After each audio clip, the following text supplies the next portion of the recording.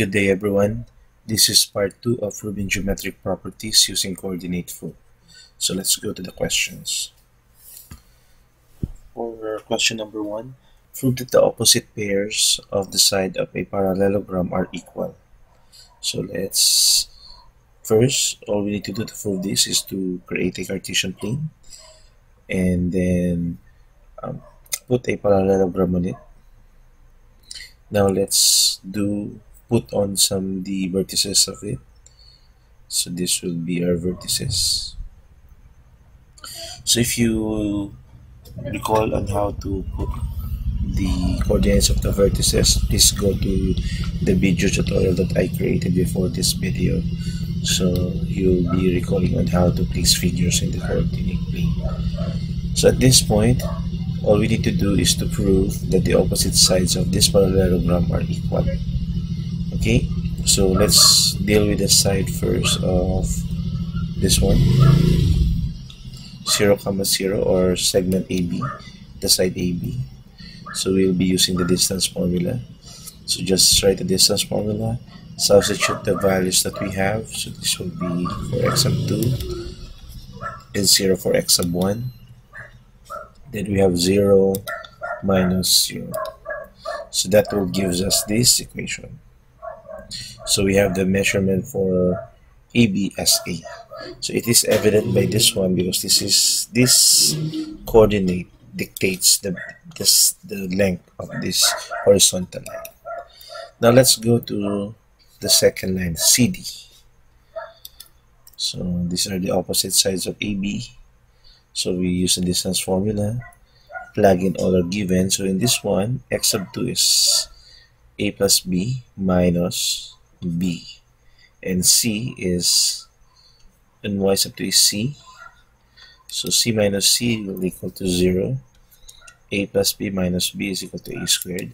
That gives us A as the value of the distance or the length of this side. So on the other side, other pair of sides, we have AC, that is 0, 0, and BC. So let's use the distance formula to solve this. That is B minus 0, and that is C minus 0. If we simplify it further, we have this as our measurement of the distance of AC. On the other hand, we have BD. So this will be our point 1 and our point 2. Use the distance formula. So A plus B minus A and C minus 0. And that would give us B squared plus C squared. So they have the same length. So since segment AB is equivalent to segment CD and AC is equal to BD, then the opposite pairs of the side of parallelogram are equal.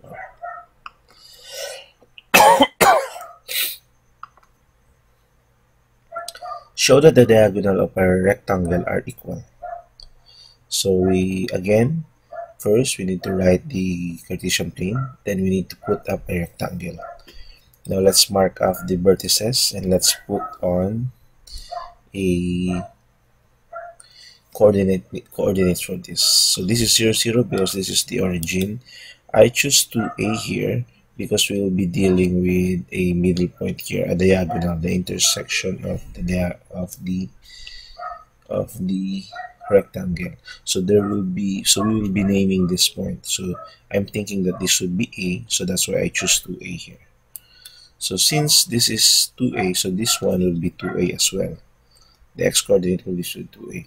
So for this one, I choose the measurement of this one is 2B. So again, because of the point at the middle, so I'll be thinking that this will be A and this will be B. So therefore, this will be 2B and 2A. And that's why I will get this. This is the choice of my coordinates here. Now, these are the diagonals. Now, let's check if the rectangles, the diagonal of the rectangles are equal. Let's choose AD first, AD. So these two. So let's, because we are dealing with the length of the diagonals, let's use the distance formula. So this will be our point 1 and our point 2. So write our distance formula, substitute the given, 2a minus 0, then 2b minus 0. So we simplify it further. 2a squared is 4a squared, and 2b squared is 4b squared. So that is the distance of AD. Now let's use the distance formula again to find the distance of B and C. So let's assign point. This will be our point 1 and our point 2. After which, let's use the distance formula and let's substitute the given. So we have 0 minus 2a, and we have 2b minus 0. So let's simplify it further. Let's square this. Negative 2a squared is 4a squared, and 2b squared is 4b squared. So since segment AD and BC are equal to each other, then diagonals of rectangles are equal. So that's how we prove this.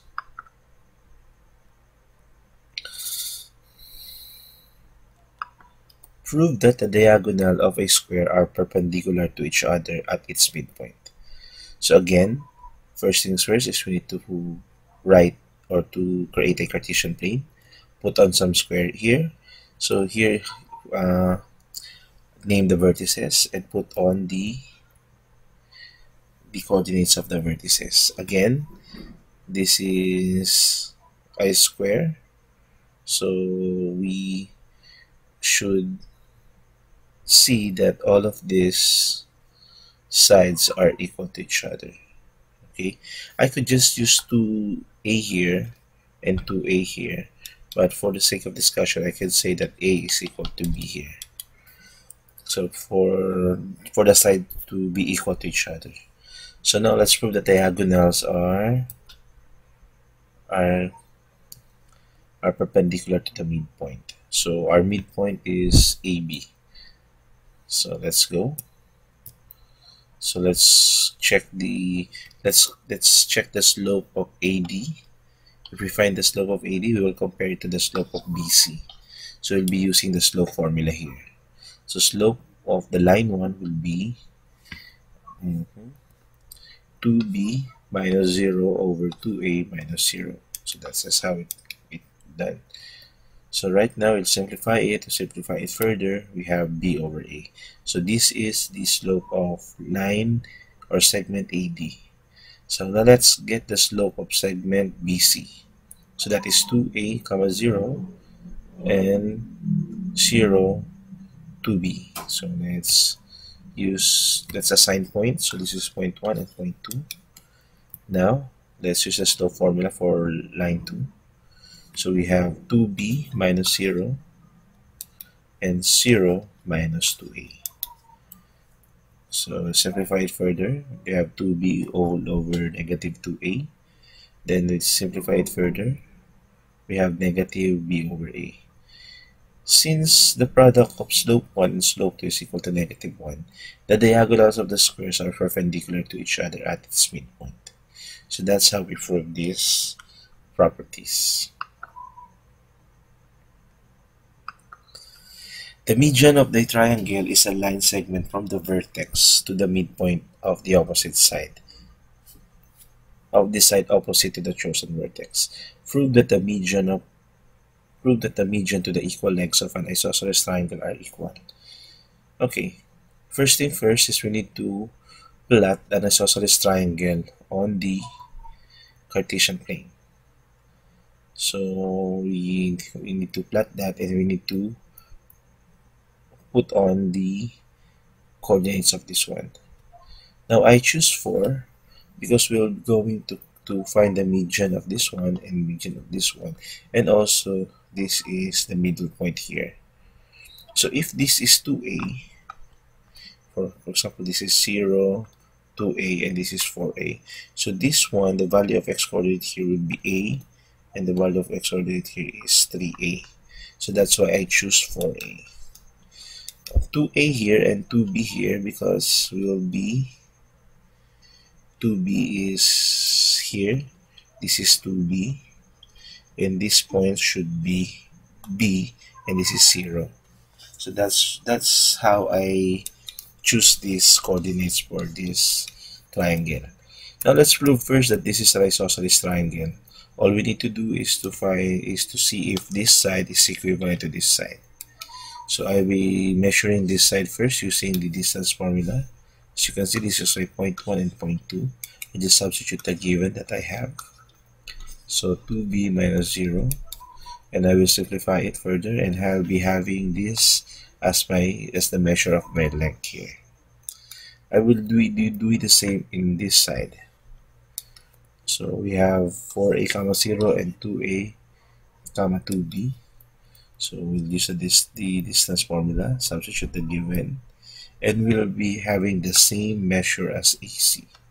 So that proves that this is an isosceles triangle. Now if you're wondering what is the measurement of this, since this is 0 and the y is also 0, then that tells us that this is a horizontal line. So let's just get the difference of the x-axis here. So 4a minus 0 is 4a. So the measurement of this is 4a. So now that proves that this is an isosceles triangle.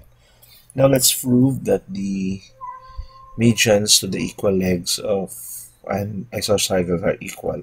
So these are the equal legs. So if we're going to get the median here, we're going to find the midpoint of this one and connect it here. We find the midpoint of this one and connect it here. Now let's deal first with the midpoint. Again, to get the midpoint, we'll just use the midpoint formula. 2a plus 0 over 2, 2b plus 0 over 2. So that's how we do it. We have 2a over 2 and 2b over 2. Simplify it further, we have a and b. So that is the coordinate of the midpoint of this side. Let's do that on the other side as well. So this will be our 0.1 and 0.2. So we have 4a plus 2a, and we have 0 plus 2b. All of them, both of them is over 2. So we have 6a over 2, comma 2b over 2. And that gives us 3a, comma b. So that's how I see it. As you can see, this is the coordinate of 0, a, 2a, 3a, and 4a. And this would be 0, b, and 2b. So see how magnificent the coordinates and the choice of our coordinates did well in our illustration. So now let's write the line here. Let's name the point D and E. Okay, let's check the distance of AE first. Use the distance formula. So upon solving it, we finally come up with this length. Next is let's measure BD. Use the distance formula, that is A minus 4A and B minus 0. Simplify it further. We have negative 3a squared, that will be 9a squared, and this will be b squared. So since segment AE and BD are equal, then the medians of the equal legs of an isosceles triangle are equal.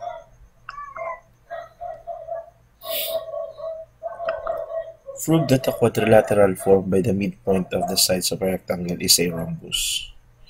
So let's first write a rectangle, name the midpoints, and choose our coordinates well.